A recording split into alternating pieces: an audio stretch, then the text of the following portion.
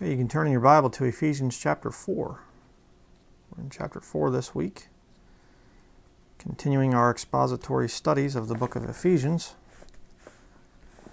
And every verse of Scripture in the Bible is important, and there are so many truths within the pages of this book. No other holy book out there can even come close to comparing to the King James Bible. But let's start out here. Ephesians chapter 4, verse 1. It says here, I therefore, the prisoner of the Lord, beseech you that ye walk worthy of the vocation wherewith ye are called. Let me ask you a question. What is your vocation for Jesus Christ? You say, well, brother, we all have to be soul winning. We all have to be soul winners out there every week, winning hundreds of souls to the Lord and all this other stuff. Well, we all are ambassadors for Jesus Christ, but we don't always have the same vocation. There are some of us that are better at soul winning, some of us that aren't quite as good. We should all try to. I mean, it should be a thing of witnessing to people. That's fine. But the fact is, we all have different gifts from the Lord. You know, turn in your Bible, keep your hand there in Ephesians because we'll be coming right back to it, but you can turn in your Bible to 2 Corinthians chapter 5. Verse 18.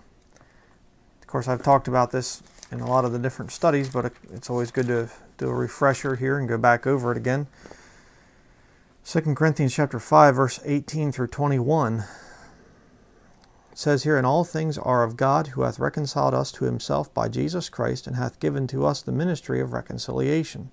To wit, that God was in Christ, reconciling the world unto himself, not imputing their trespasses unto them, and hath committed unto us the word of reconciliation.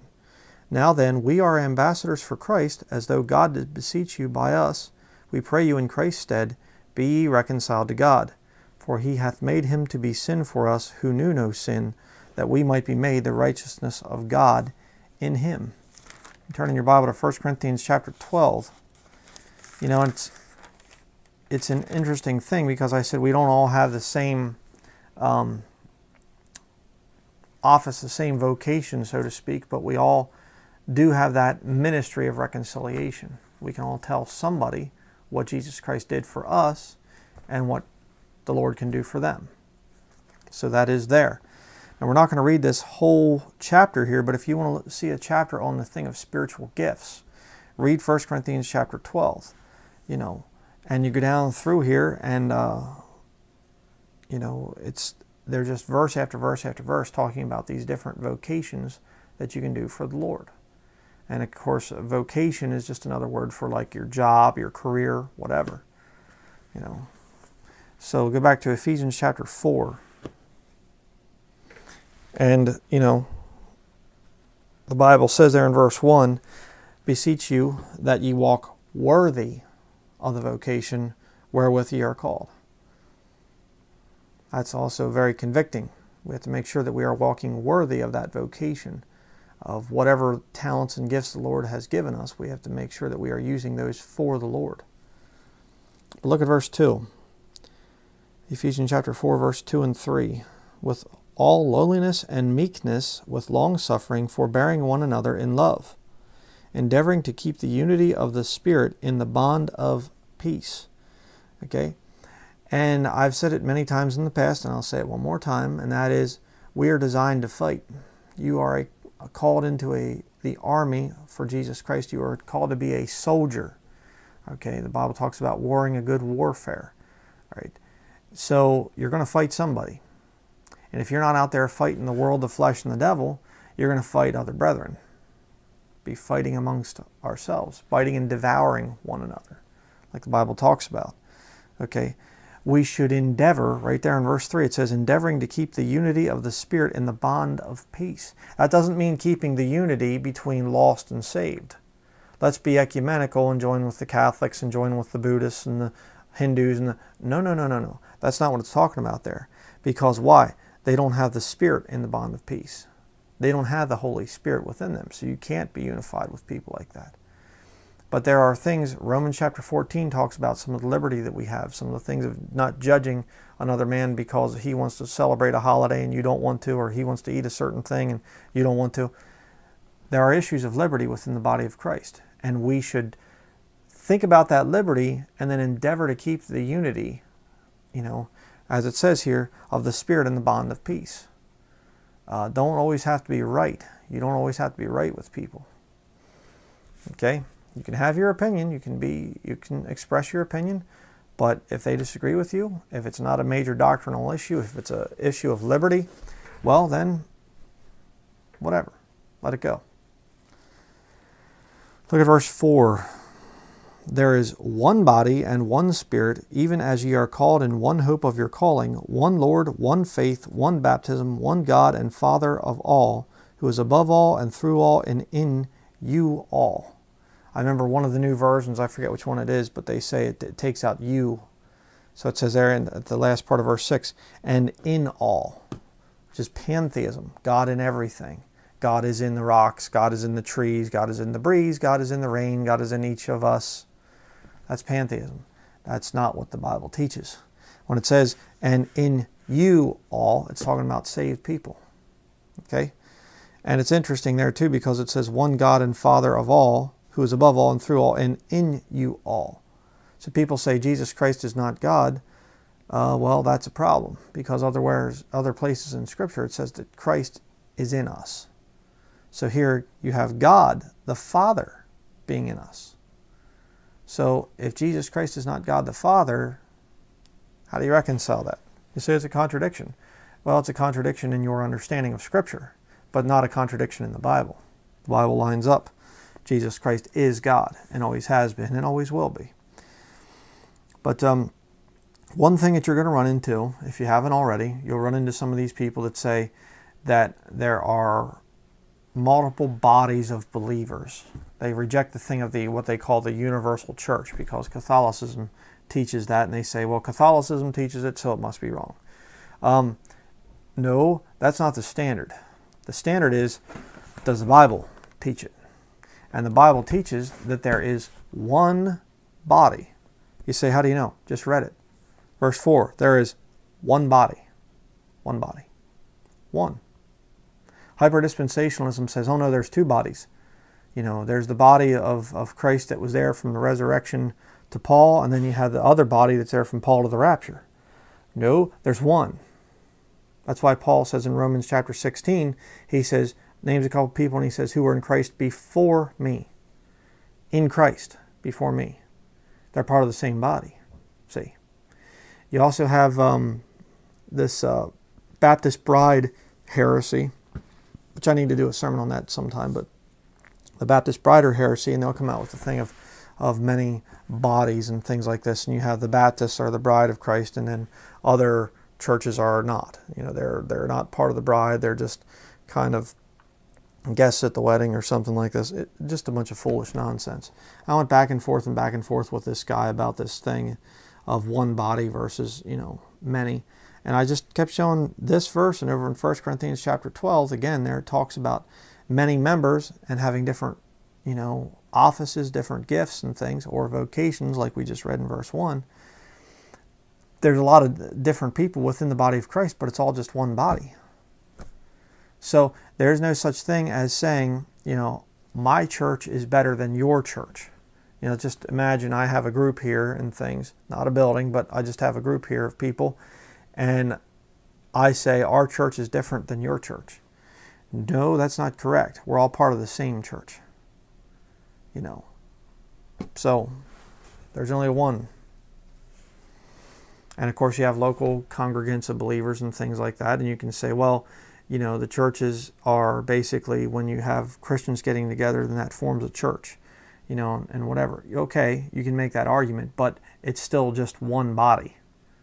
You're not part of some other body of Christ than I am. Okay, if you're saved, you're part of the same body as me.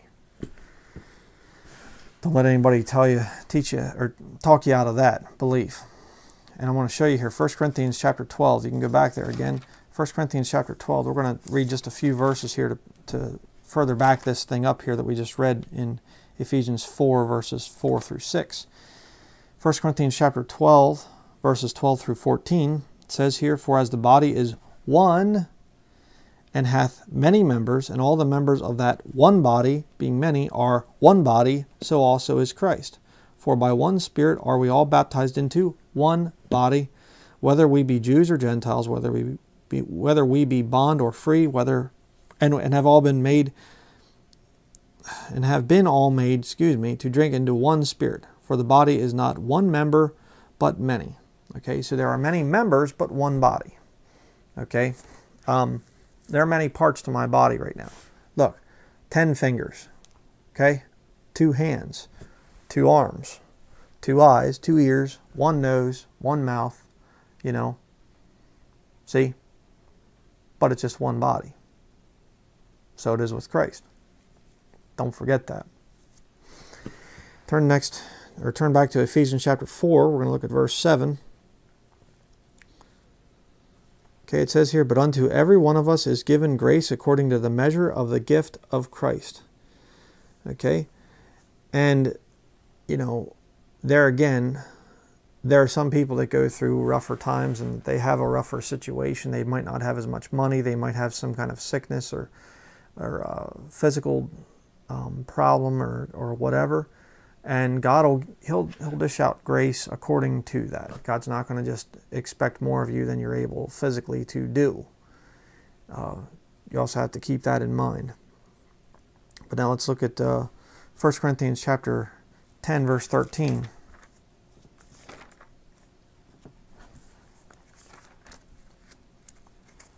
1 Corinthians 10, 13.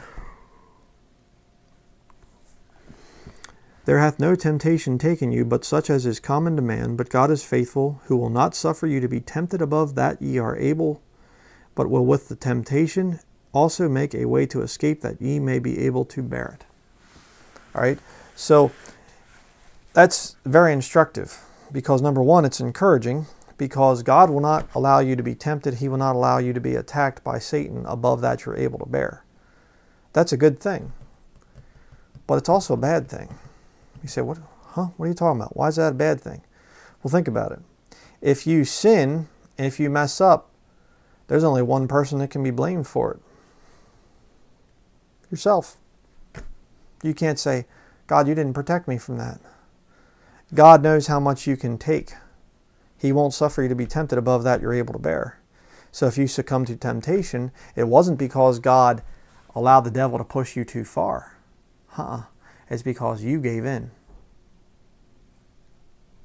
Convicting, isn't it? Very convicting. I'm not just talking at you, I'm talking to myself too on that one. Turn back to Ephesians chapter 4. Ephesians chapter 4, verses 8 through 10. Wherefore, he saith, when he ascended up on high, he led captivity captive, and gave gifts unto men. Now that he ascended, what is it but that he also descended first into the lower parts of the earth? He that is descended is the same also that ascended up far above all heavens, that he might fill all things. Okay, now you can do a big study on that, and I have a study out on it. I'm trying to think of what it is. Something about the resurrection. I don't remember what right now, but just type in the resurrection. You'll see the thing about, I think we're Old Testament saints. Did they go straight to heaven or something? I forget how I have it titled, but I don't have it written in my notes here.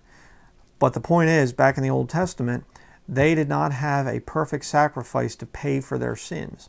They only had the blood of bulls and goats, and that sacrifice system could not take away sin. It could cover it, but it couldn't take it away.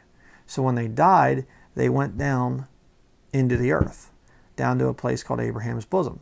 You read about in Luke chapter 6, where it talks about the rich man being in hell, and in hell he lifts up his eyes and he looks over and he sees Lazarus in Abraham's bosom. Okay, so we just call that place Abraham's bosom, and he says, send Lazarus over here to dip his finger in some water and have him come over here and cool my tongue, for I'm tormented in this flame. And Abraham says, no, he can't. First of all, we can't do that. Secondly, even if we wanted to, there's a huge gulf between us and you. So we can't pass over to you, and you can't pass over to here. So there was a place where the Old Testament saints went when they went down there in the earth, the heart of the earth. That does not happen anymore. Why? Because the blood of Jesus Christ now can pay for your sins. It covers them, it takes them away completely. So they're erased. So when you die, absent from the body, present with the Lord. You know, that's the way it is. Your soul and your spirit go to be with the Lord. Your body's going to stay on the earth until the rapture. That's how it works right now for a New Testament Christian. Okay. Look at and what it says there, the thing about, captivity. He led captivity captive and gave gifts unto men. What is that? Well, that's when Jesus Christ came up from the dead. He led captivity captive, those that were the Old Testament saints that were held captive, so to speak, down in the earth, waiting for that perfect sacrifice. He led them up to heaven, and he gave gifts to men. What were the gifts? Well, what's your vocation? See? 1 Corinthians chapter 12. Those are the gifts that the Lord gave you. Now let's continue here. We'll read about some of these. Verse 11 through 13. And he gave some apostles, and some prophets, and some evangelists, and some pastors and teachers, for the perfecting of the saints, for the work of the ministry, for the edifying of the body of Christ, till we all come in the unity of the faith and of the knowledge of the Son of God, unto a perfect man, under the measure of the stature of the fullness of Christ. That's why I believe that what's really going to trigger the rapture is when that last soul gets saved. Because then we will complete the body of Christ. You say, explain that all to me there, Brian. I don't quite understand it. I don't either. Sorry, I can't explain it. I don't understand exactly how this thing is going to work out. How many people have to get saved? Excuse me. How many people have to get saved before the body of Christ is complete? I don't know. I don't have a good answer for that. Not really sure. But it says right there in verse 13, till we all come in the unity of the faith and of the knowledge of the Son of God, unto a perfect man, perfect and complete, in other words there, under the measure of the stature of the fullness of Christ. Interesting, because if you read back in Romans chapter 11, it talks about until the fullness of the Gentiles be come in. That the Jews are basically put away until that fullness comes in, and then all Israel is saved after that. Now, if you want, the way that thing should be interpreted, it's basically right here, when the body of Christ is complete, both Jews and Gentiles, when they're saved and the body of Christ is complete, we leave, the man of sin shows up. That's why it says, he who now letteth will let until he be taken out of the way, and then shall that wicked be revealed. Okay? 2 Thessalonians chapter 2 is where you can find that. And that passage there is talking about the body of Christ. When the body of Christ we are hindering, stopping the Antichrist from showing up. But when we leave, now the Antichrist can show up. Okay? So the thing that's preventing that from happening is there's still parts of the body of Christ that have not been filled yet. Okay, there are still people that need to be saved. That's why it's so funny. These post-tribbers, they just say, the pre-trib rapture makes for weak Christians. No, the pre-trib rapture makes for strong Christians, those that really understand everything. Because if you think to yourself, the Lord could be coming back here at any minute and taking us out of here, the body of Christ being removed, you'll look at the world a lot differently than if you're thinking to yourself, I'm going to be here for at least another 7 years, or 3.5 if you're mid-trib. So it leads to a much holier life if you're pre-trib. And I realize that there are some of these modern lost people that call themselves Christians, and they're going out and they're saying, well, there's going to be a rapture, so I don't need to do anything or need to prepare for rough times or whatever else. Sure, those people are there, but a lot of those people aren't even saved too. So just watch out for some of this stuff that's coming out of these false teachers and ministries and things. But next we're going to look here at 1 Corinthians chapter 13. So, Brian, I don't understand. How are we supposed to keep unity with people that we don't like? Of course, I can't really relate because, everybody likes me and I like everybody. So, just kidding. 1 Corinthians chapter 13, verse 9 through 13. If you want to know how to keep unity. It says here, "For we know in part and we prophesy in part, but when that which is perfect is come, then that which is in part shall be done away. When I was a child, I spake as a child, I understood as a child, I thought as a child, but when I became a man, I put away childish things. For now we see through a glass darkly, but then face to face. Now I know in part, but then shall I know, even as also I am known. And now abideth faith, hope, charity, these three, but the greatest of these is charity."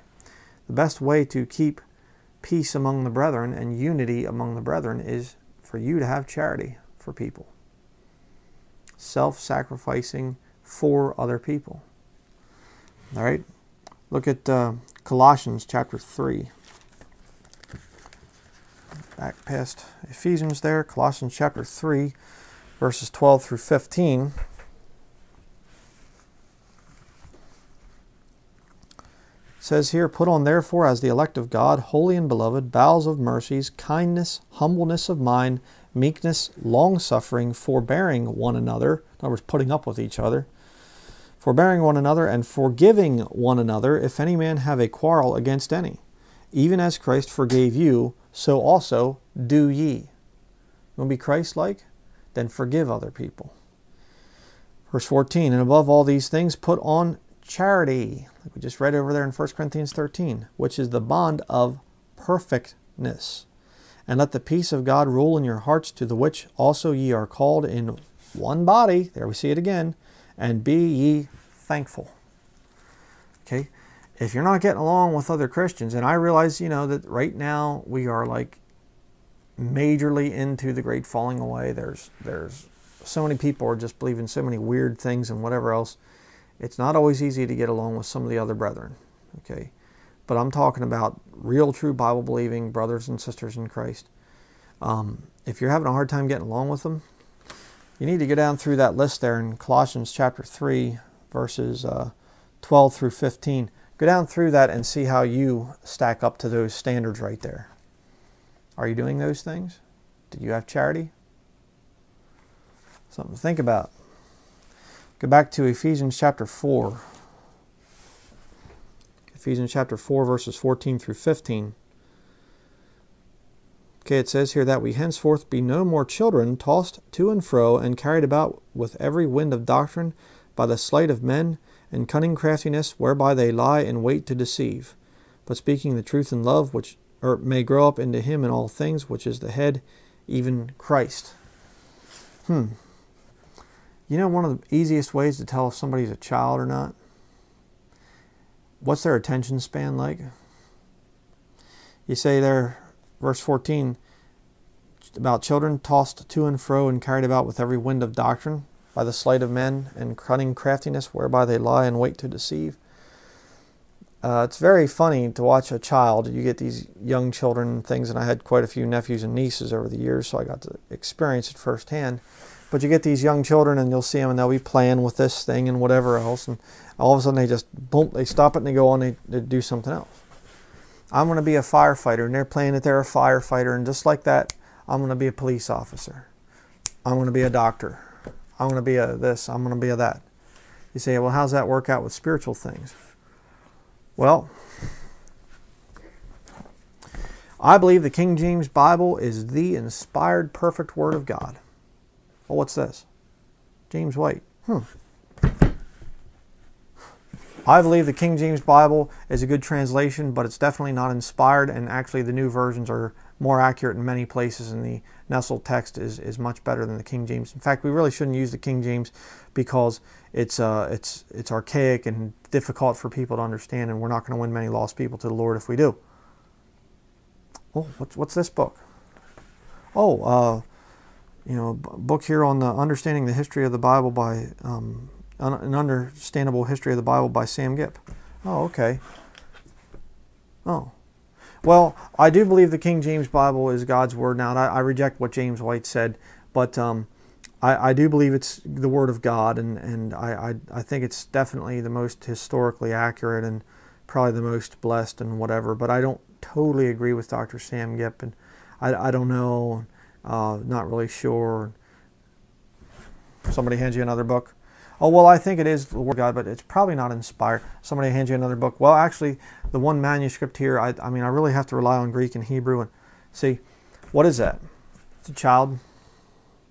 They're just tossed to and fro. It says they're carried about with every wind of doctrine. Now, I'll grant you, if you're wrong on something, well then, yeah, you do need to change. Somebody shows you a verse or shows you a bunch of scriptures and things like that, and you say, oh man, yeah, okay, I was wrong. Then you need to change. But this thing of just flip-flopping all the time and well, I used to believe, but then I believed it differently, and then I went back to believing, and then you're dealing with a child. And you're going to do that somewhat as a new Christian. Right? Don't think that you're just going to have your doctrine just squared away because I listen to Brian Denlinger. I'm going to have 100% pure, perfect doctrine. I never have to disagree with him because he's our leader. He's right 100% of the time. That's not going to happen. Okay, I'm not so deceived as to think that I have always said everything ex cathedra, perfect, infallible. I'm not deceived into thinking that. There are going to be times I'm going to mess up. There are going to be times that you're going to probably see some things where I make a mistake. I've said that before. I have never ever told people that I'm the authority.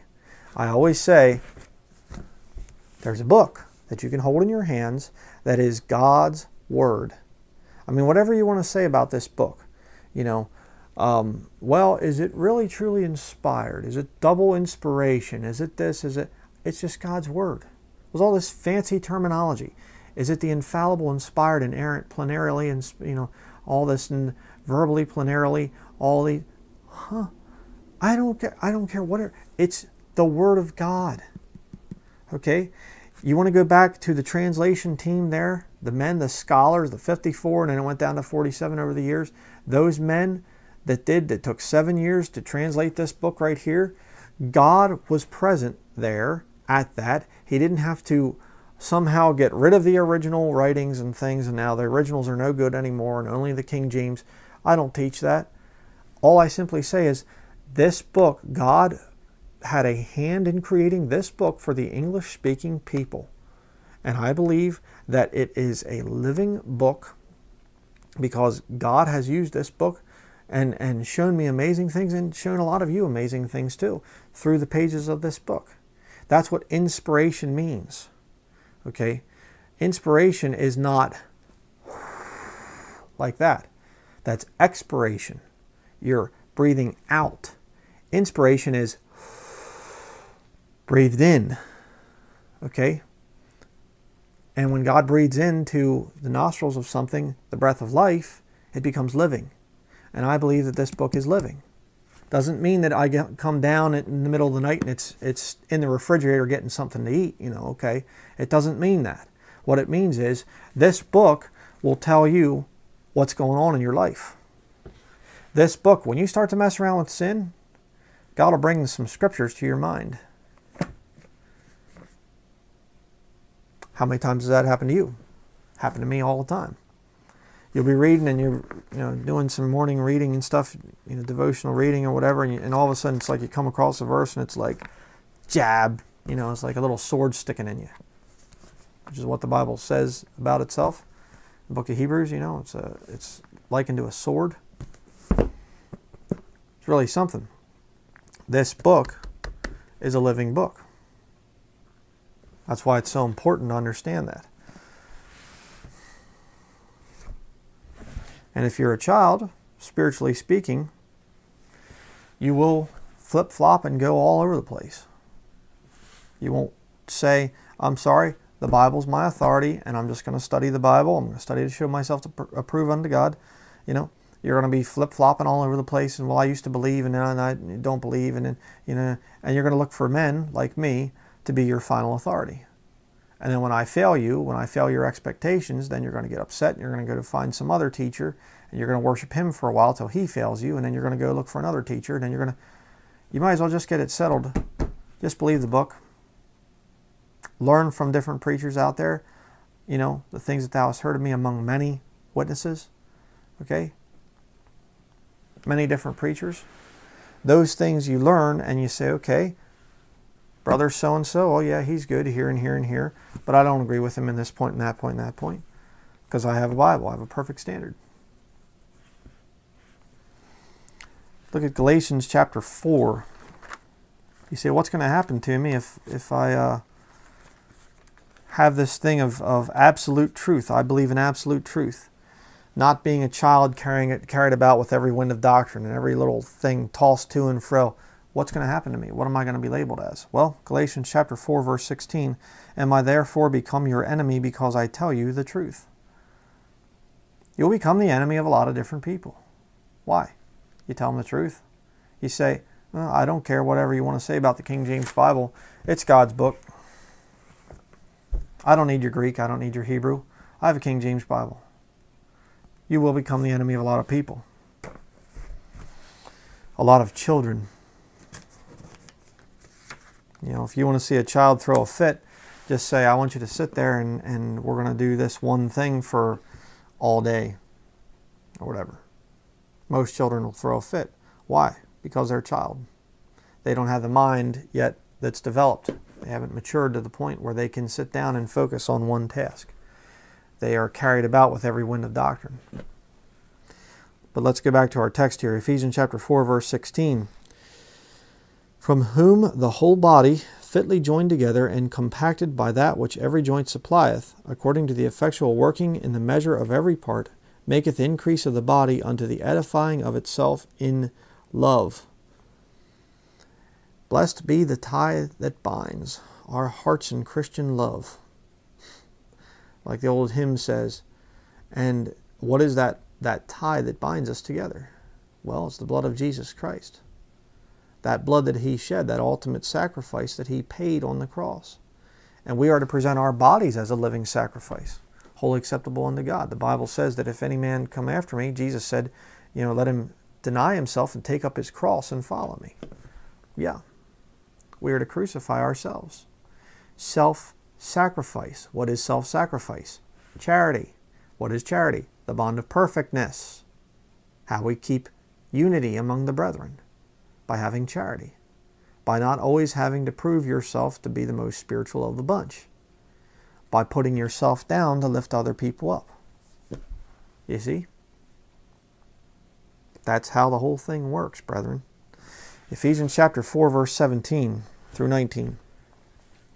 This I say therefore and testify in the Lord, that ye henceforth walk not as other Gentiles walk, in the vanity of their mind, having the understanding darkened, being alienated from the life of God through the ignorance that is in them, because of the blindness of their heart, who being past feeling have given themselves over unto lasciviousness, to work all uncleanness with greediness.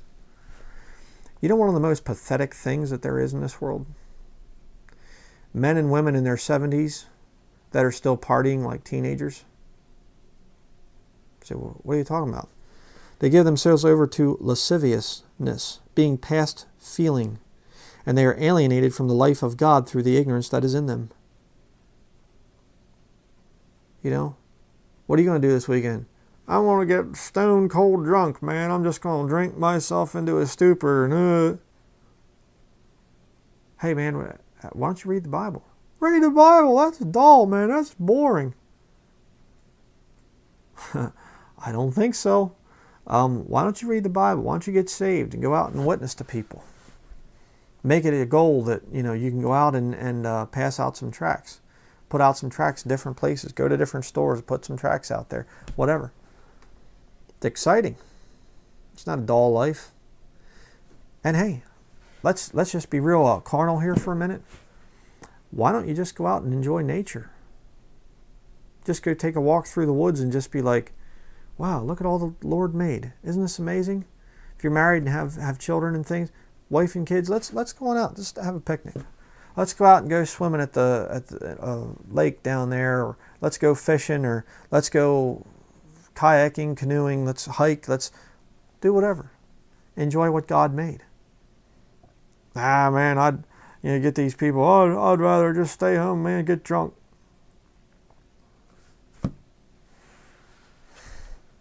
I know a lot of people like that. Very, very sad. And they have given themselves over unto lasciviousness. and they work all uncleanness with greediness.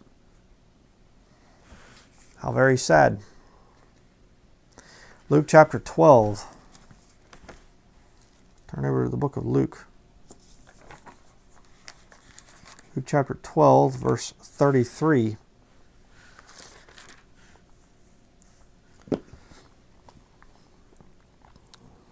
And 34, it says here, "Sell that ye have and give alms, provide yourselves bags which wax not old, a treasure in the heavens that faileth not, where no thief approacheth, neither moth corrupteth.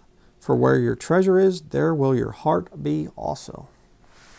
You know, there's an old saying, and I've talked about this, of course, many times in my studies, but they say, don't be so heavenly minded that you're no earthly good. I always thought that that was the dumbest thing that people could say, because it's the exact opposite. Don't be so earthly minded that you're no heavenly good. You know, don't waste all your life down here getting your house to look just perfect and making sure. I mean, I've known professing Christians that'll wash and wax their vehicle every weekend. You know, just keep their sport utility vehicle or their pickup truck or something just looking spotless, just brand new looking and everything else. Why? What do you think is going to happen to that thing at the rapture? You think somebody's going to come along, the police or a bunch of thieves or whoever else is going to come along, and they're going to say, "Oh, this is the property of Brian Denlinger. He probably went up at the rapture, so we'll just put it in a special little garage with his keys and everything and make sure it's clean when he comes back in 7 years." I don't think so. You know, whatever you have, if it's not your relatives that go through it, it's going to be a thief or the law, the police. They're going to be eating your food in your refrigerator and going through, rummaging through your personal belongings. Think about that. You say, well, I don't like the thought of that. Well, then you probably ought to try and get the kind of treasures that rust isn't going to mess up and thieves aren't going to be able to break through and steal and the moth isn't going to be able to eat. You say, what kind of things like that? Oh, well, spiritual things. Things that you can lay up in heaven. You know, for most of my life, I didn't do a thing for the Lord. Over half of my life, I was lost. And when I finally did get saved, it went for quite a few years before I started to actually serve the Lord. Most of my life I've wasted. But I thank the Lord that He has given me a ministry, that He bears fruit through this ministry. And now I have something to look forward to when I get to heaven. I can say, I'll have some treasure up there in heaven. How much? I don't know. But I know that there will be something up there. There will be some. There's going to be some riches that I have in heaven. This down here, thieves are going to get it. Whatever. 1 Timothy chapter 6. Turn back in your Bible to 1 Timothy chapter 6.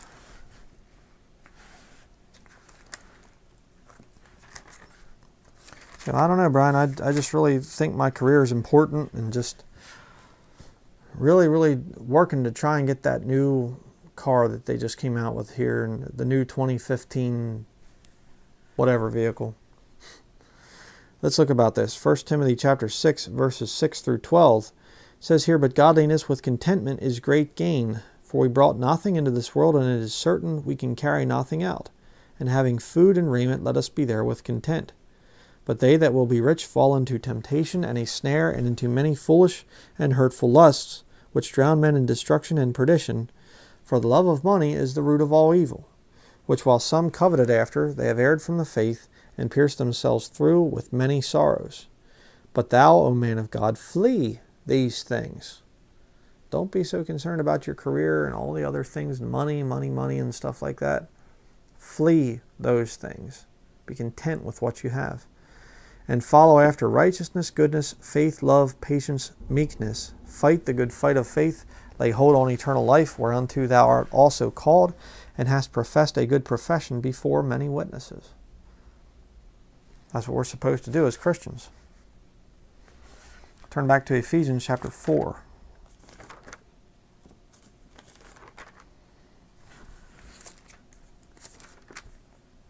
Ephesians chapter 4.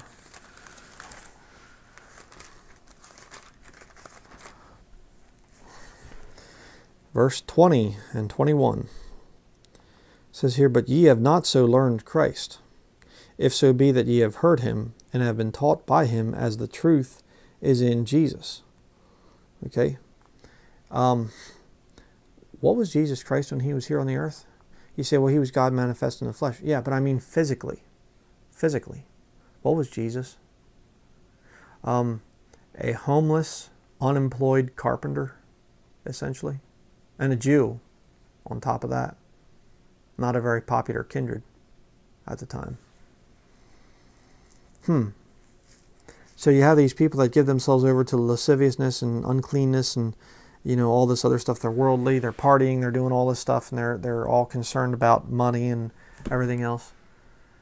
And Paul says, you didn't learn that from Christ. If you're messing around with those worldly things, ye have not so learned Christ. You didn't get that from your Savior. You want to be Christ-like. You know, the Bible talks about, you know, there's he that maketh himself poor, yet hath great riches. You know? Yeah. Something to think about for eternity. Look at Luke chapter 9. You can keep your hand here in Ephesians chapter 4 because we're going to be coming right back to it. But go to Luke chapter 9.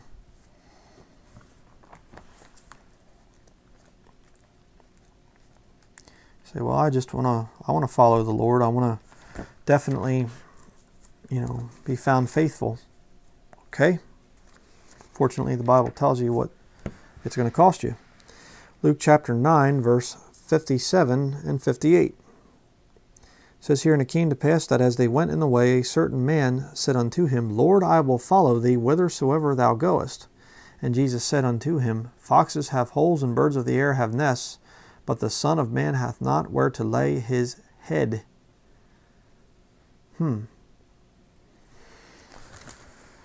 Are you ready? Are you ready to follow Jesus? Even if it means you might one day not have a place to stay? Have you counted the cost? Would you be willing to go to prison for the Lord? Would you be willing to have them come, the Jesuitical Catholic government come along and take everything that you have, confiscate everything, put you in prison someplace? They're rough questions to think about. Not easy to answer either. Ephesians chapter 4, verse 22 through 24. It says here that ye put off concerning the former conversation the old man, which is corrupt according to the deceitful lusts, and be renewed in the spirit of your mind, and that ye put on the new man, which after God is created in righteousness and true holiness. Okay, now I have a whole sermon on the subject of revival. Ironically, I'm actually wearing the same shirt in that study. I don't have my suspenders on back then, but you know, I did that thing probably over a year ago. Yeah, it would have been over a year ago. And the whole point of that sermon is, you know, there are different types of revival in the Bible, and one of the dangers of revival is that you actually, when you get saved, your old man dies, that old sinful man dies, and you are now a new creature in Christ Jesus. And you have to be very careful not to resurrect that old man, not to revive that old man. So there's actually a dangerous type of revival. But you see here that thing again of put off concerning the former conversation the old man, which is corrupt according to the deceitful lusts, and be renewed in the spirit of your mind. How do you renew the spirit of your mind? Let me give you a hint. That's how. There's never a time when you say, you know what, I've read the Bible enough, I think I got it now. No, that doesn't happen. You want to be renewed in the spirit of your mind and put on the new man, which after God is created in righteousness and true holiness. So, very important there. But now let's look at verse 25 through 28. "Wherefore, putting away lying, speak every man truth with his neighbor, for we are members one of another.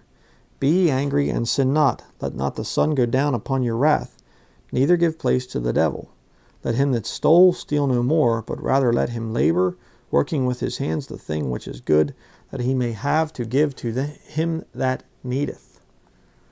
You say, Brian Denlinger teaches Lordship salvation. He teaches work salvation because he says that there's supposed to be a changed life that accompanies salvation. I say that for one reason. The Bible says it. We just read it. Right there. Let him that stole steal no more.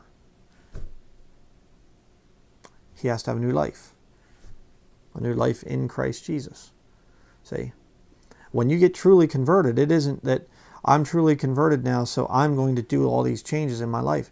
No, no. You get truly converted, God's Holy Spirit comes upon you and says, this is the way you're going to live. That's what true conversion is. Not these people just coming out and saying, I prayed a prayer and therefore I'm in. That's not true conversion. And you look at their life, nothing changes. Nothing happened. They have not put on the new man. And I'm talking, of course, years and years and years after their supposed conversion. Watch out for that stuff. But look at verse 29 now. Let no corrupt communication proceed out of your mouth, but that which is good to the use of edifying, that it may minister grace unto the hearers. Okay? You need to be very careful about the kind of language that you use as a Christian. You say, why is that? Well, turn to Matthew chapter 26.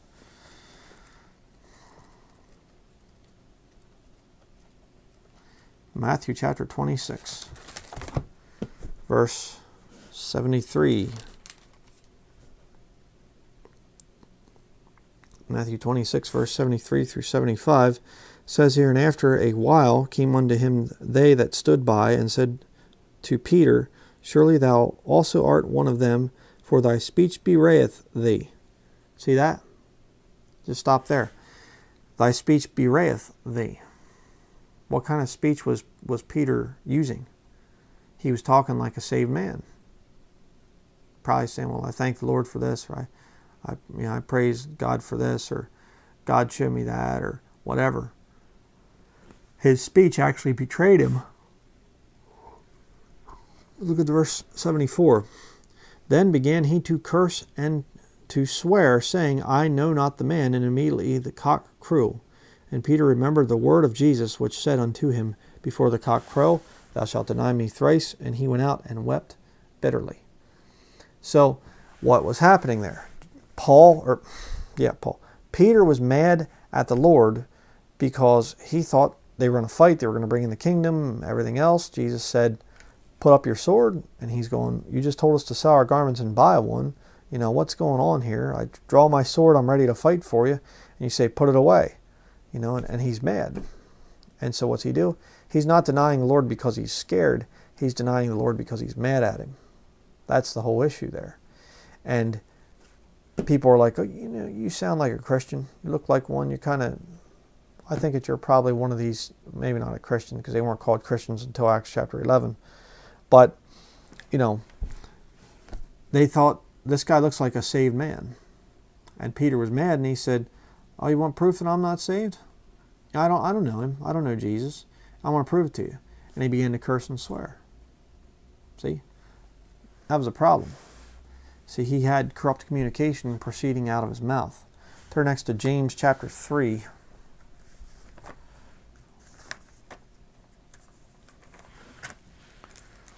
James chapter 3, verse 8 through 12. But the tongue can no man tame. It is an unruly evil, full of deadly poison. Therewith bless we God, even the Father, and therewith curse we men, which are made after the similitude of God. Out of the same mouth proceedeth blessing and cursing. My brethren, these things ought not so to be. Doth a fountain send forth at the same place sweet water and bitter? Can the fig tree, my brethren, bear olive berries, either a vine figs? So can no fountain both yield salt water and fresh. All right. That's why it's very important for you to control your speech as a Christian. There's no such thing as Christian cursing. If you're cursing, it's not becoming of you as a Christian. I didn't say if somebody swears or lets a word drop or whatever else that they automatically are disqualified from being truly saved. I didn't say that.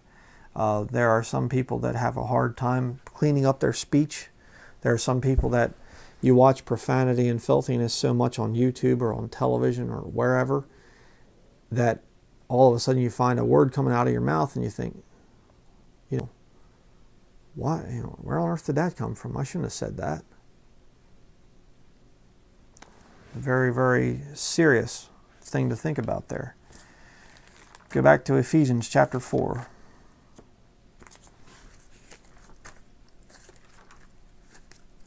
Ephesians chapter 4, verse 30.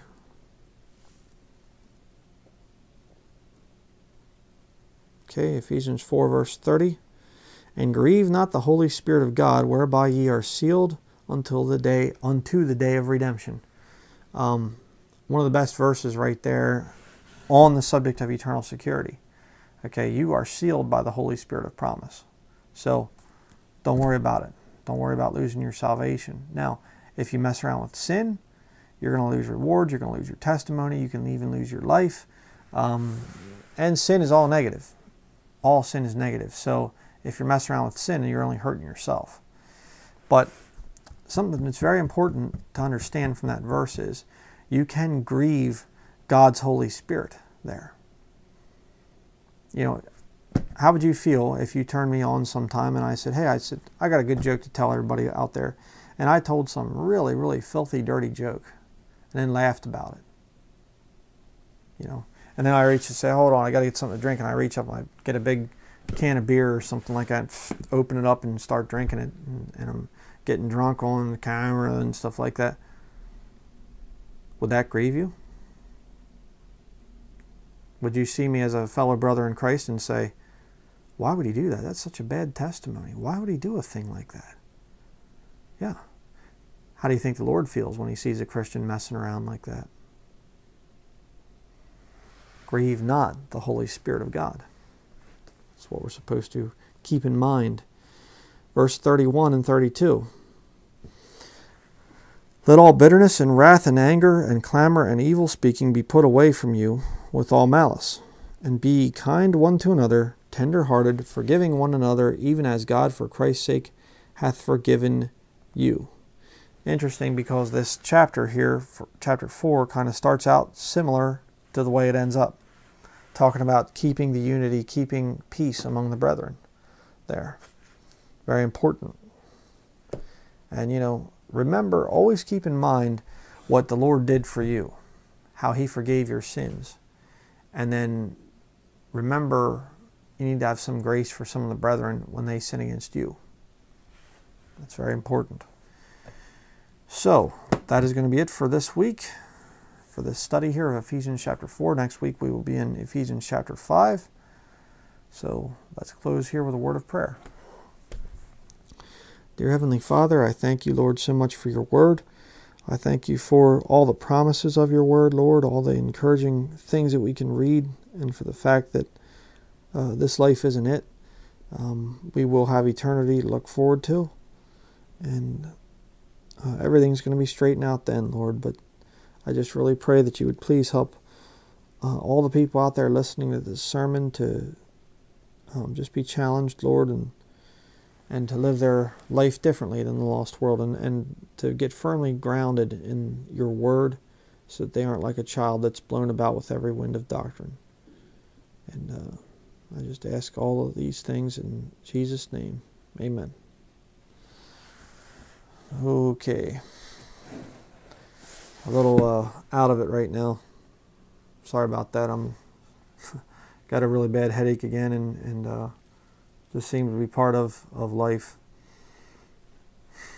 It won't be when I get to be with the Lord, so that's why it motivates me. The Bible talks about it. My strength is made perfect in weakness. And so it motivates me to try to get people saved, because when the fullness of the stature of Christ there is completed, then we're leaving and say goodbye to this wicked, ridiculous world. And getting more wicked and more ridiculous all the time. Just unreal, some of the stuff you hear anymore. But that's going to be it for this study. And please keep us in your prayers. Have a couple things to do yet before winter officially comes, although right now here in this area of Maine where we're living, this is November 2nd when I'm recording this, and it's snowing outside right now. Pretty decent little snowstorm. We already have a couple inches. Been snowing, pretty decent overnight, and right now I haven't looked in a while. I got a window here beside me. Oh boy, yeah, it's really coming down out there. So, interesting. But just want to thank everybody too for donations. Just keeps us going. And there's a lot of people that donate music CDs as well. I've had some brethren just send me a music CD, and we really do appreciate those. And I'm just really trying to stay focused on the ministry, and that's why I don't write back a lot of times. It just it's a challenge to balance all this stuff with just the normal duties of trying to fix this place up and trying to just get work done and whatever else. So thank you to everybody out there that does send things, that has sent donations, that has sent just all the neat letters of encouragement. We do appreciate that. And getting a lot of good sermon requests and things, and so we're going to try to keep those coming and everything else. So that's going to be it for this week. Don't think I really have any other announcements or anything right now to make. So I'm going to say goodbye for this week, and we will see you in next week's study when we go through Ephesians chapter 5. So thank you very much for watching.